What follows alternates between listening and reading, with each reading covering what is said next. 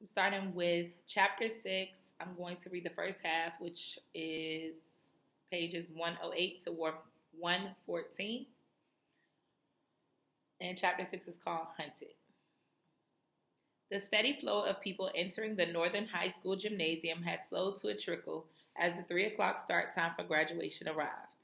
The wooden bleachers that circled the floor were full of family, friends, and supporters of the crop of graduates who had yet to enter the room.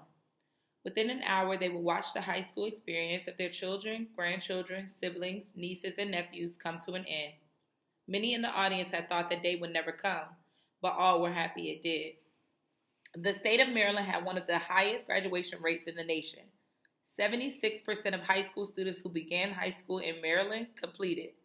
In Baltimore County, the number was as high as 85% in some years, but in Baltimore City, where Northern High School was located, it was a dismal 38%. For many in the audience, this was the first high school graduation they had ever attended. The procession of black robes entering the room was replaced by a wave of forest green robes. The students trailed shortly after the faculty. Smiles, waves, cheers, and whistles rang out. Camera flashes blinked over the parade, parents and friends shooting as wildly as paparazzi. Because his last name put him toward the front of the class, Woody was one of the first to enter the gym, walking with a confident strut. He saw his parents, sister, and grandmother and smiled. He grabbed the edge of his green cap between his thumb and index finger and tipped it to them, a sign of respect and gratitude. Woody was one of the students who made it across the finish line, kicking and screaming. He needed 2 points in the last few weeks to pass English. Gym was his favorite class. Every other class tied for last place. But as he entered the area where all the students were sitting to prepare for the ceremony, he knew none of that mattered. All that mattered was that he was here. He had accomplished his mission of completing high school. The principal, valedictorian, guest speaker, and the rest of the graduation speakers gave their speeches as Woody fought to stay awake. Finally, the moment he was waiting for arrived. The principal asked the class to rise, and one by one, they walked across the stage to receive their diplomas. If the entire class that had started the ninth grade here had finished, it would have been a very long ceremony. But only 87 seats were filled that spring morning. This wouldn't take nearly as long as it should have. When it was Woody's turn, he practically danced up to the principal. The crowd laughed as Woody shook the principal's hand and looked up at his family, throwing his arms in the air in a triumphant stance. He carefully jogged down the steps at the end of the stage. As he turned the corner and looked at the dozens of folding chairs where the graduates were sitting, his mind wandered to the people who weren't there. He thought about Damon, a ninth grade classmate who didn't make it to the end of the year. Day took a month off from school to care for his mother who was sick with sickle cell. That month turned to 2, and finally, Day stopped being a student. Woody thought about White Boy, his boy from the neighborhood, who picked up a job working at a restaurant called Poor Folks. He was tired of school and decided joining the workforce was a better option. Most of all, Woody thought about Wes, who had stopped going to school 2 years earlier. Wes returned to Dundee Village 6 months after being locked up for the incident in which he shot at Ray. Wes caught 2 breaks that night. The first was that the bullet entered Ray's shoulder and went straight through. No major organs were hit, and Ray left the hospital a day later. So Wes was charged with attempted murder rather than murder. The second break was that Wes's case was sent to juvenile court instead of adult court. His attorney argued he should be tried as a juvenile because he would not be a potential threat to the community. Wes went back to school immediately after leaving the juvenile detention facility, the Baltimore County Detention Center in Towson. He enrolled at Lake Clifton High School in East Baltimore, but knew pretty quickly that he would not last long. He was 2 years older than the other kids in his grade from repeating a grade and losing time locked up. Teachers already dealing with overcrowded classrooms didn't have the time to teach Wes the basics he'd missed. Wes's attendance became sporadic, and once his first child was born, he just stopped going. Not surprisingly, without a high school diploma or job training, and with a criminal record, Wes found it almost impossible to find a job to support his growing family. Alicia was living with the baby in her mother's house while Wes stayed with his Aunt Niecy. Niecy was strict and made it clear from the day Wes moved in who was in charge. You need to either get a job or go to school, one of the two, but neither is an option. Neither is not an option. Wes found another option. He decided to make himself scarce. In the mornings while Niecy was at work, Wes would play video games in the house and then head out to check on his drug operation. When she was home in the evenings or the early morning, Wes would normally be out trying to find a job, as he would tell her. This charade went on for months. Wes didn't live there so much as he used Niecy's home as a place to rest and increasingly a place to hide his drugs. Wes had his entire operation organized with the precision of a military unit or a division of a Fortune 500 company. The drug game had its own rules, its own structure. He was a lieutenant, the leader of his small crew. Everyone in the crew had a specific job with carefully delineated responsibilities. On the lowest rung of the ladder, and in most cases the youngest kids on the team, were the corner boys. These were the kids, sometimes as young as 7, but normally no older than 11, who served as the lookouts for cops. They would huddle on the corners, and when they saw a cop or anyone who looked like a cop, they would yell, "Hey Tina," or "Hey Susan," or whatever name the crew had designated for the week. That way, they could alert the crew that cops were creeping, but if the cops questioned them, they could simply say they were calling for a friend and walking away unscathed. The hitters were the ones who dealt with the money. This job was very important for obvious reasons, and you need to trust your hitter.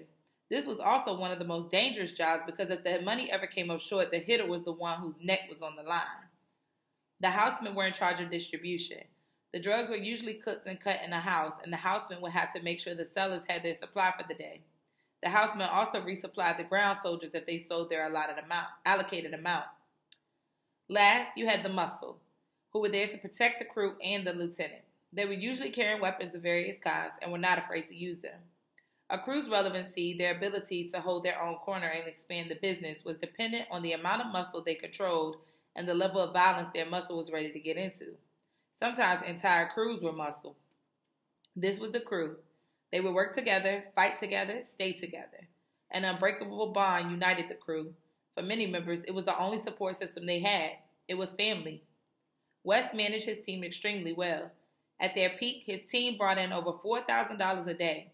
He wasn't one of the main players by any stretch, but he was not doing badly in relation to others in the neighborhood.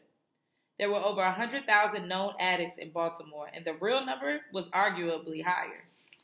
Given that the city had a population of just under 700,000, there was an obvious glut of addicts. With a demand like that and an ample supply, it was hard not to make money. Still, Wes would find himself wondering about the percentage of that money that found its way into his pocket. He and his team were taking all the risks. They were the ones who faced the arrest and the danger. His bosses, the connects, and the ones bringing the drugs into Baltimore were making the real money. They never had to show their faces on the hard corners where the supply looked the demand in the eye. It started to become clear to Wes. The drug game was raw capitalism and on overdrive with bullets, a pyramid scheme whose base was dead bodies and ruined lives.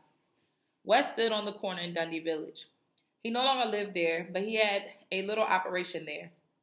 He would bring drugs into the county because he could sell them for a higher premium than in the city. He was surrounded by some guys from his crew. His day was ending. It was 3:00 p.m., and he planned to pick up a girl from around the way to go to the movies. He had to get moving, but he lingered. He liked the feeling of holding down a corner with his boys. It was the one place he felt safe, or at least in his element. Wes's green jumpsuit hung over a glossy green t-shirt. His Gianna Brunelli shoes matched his outfit. Wes stayed fresh. He was saying his final goodbyes when a man sidled up to him. He was clean-shaven, wearing jeans and an oversized t-shirt. Wes had never seen this cat before. Do you guys know where I could buy some rocks?" the man asked, his voice conspiratorially gruff. There are a few major tip-offs that tell dealers something isn't right. If a person looks unfamiliar or really out of place, it's probably a cop. If a person you saw arrested a few minutes ago is suddenly back on the street and trying to buy from you, he's probably doing it for a cop. If a person is usually a dime bag customer and is now trying to buy a brick, he's probably working for the cops. If someone's lingo is wrong, if he comes up to you saying, "Do you guys know where I could buy some rocks?" there's a good chance he's a cop. "Nope," Wes replied, eyeing the man up and down. The man began to walk away with his head swiveling, seemingly searching for someone else to get drugs from. Wes moved in the opposite direction toward the girl's house, but for some reason, he couldn't let the sale go. He paused, taking a second look at the man.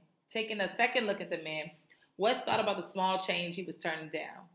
The man threw up red flags, but Wes had dealt to people like that before and gotten away with it. He saw the man approach another corner boy and then walk away. Wes got antsy.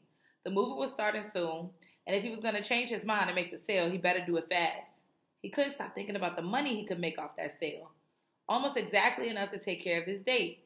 The logic felt right. Wes looked to his right, saw a public phone booth, and began to move in that direction.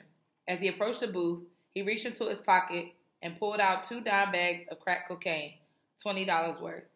He placed the small clear zipper lock bags in the phone's metal-covered coin return bucket. He quickly scanned his surroundings, checking to see if anyone had seen his drop. When he felt sure that he'd been undetected, he moved toward the potential buyer. It was a risk, and Wes knew it. But taking risks is at the heart of the drug enterprise, and scared money didn't make money. "Hey, come here real quick," Wes yelled to the man still wandering aimlessly around the block. The man's head snapped up quickly. Wes looked him up and down again, desperate to recognize him and put his mind at ease. He couldn't. The man moved closer. Wes grabbed his right shoulder and pulled him in close. "I don't know who it was that told me, but if you give me $20, you can go over to that phone booth, and they said you would be taken care of." The man nodded as his eyes met Wes's. As Wes took the money, their hands touched briefly. The man's hands were smooth, and his nails were clean. Dang. It was time to get moving. Wes started walking, never looking back. He placed the $20 bill in his pants pocket and picked up the pace to the girl's house. He popped a breath mint in his mouth. As he turned the corner, he heard a yell behind him. "Stop moving and get your hands up." Wes kept walking. He looked forward, hoping they weren't speaking to him, hoping they'd just disappear. He maintained the same pace until he caught sight of 2 men running toward him. Guns in hand and silver badges swinging from metal chains around their necks, the men pointed their weapons at Wes and ordered him to the ground. Wes saw another man wearing a woodland camouflage shirt crawling from beneath the bushes, reaching in his waist and pulling out a weapon. In total, 10 police officers moved toward Wes. He got down on his knees and laced his fingers behind his head. "What did I do, man? I didn't do anything wrong," Wes pleaded with the cop who was reaching over to cuff him while the rest kept their weapons on him. Getting arrested was starting to feel routine. Wes wasn't shocked or afraid anymore, just annoyed. Why him? Why now? Why couldn't they just leave him alone? He had enough to worry about. Wes continued to plead his case as the police read him his rights.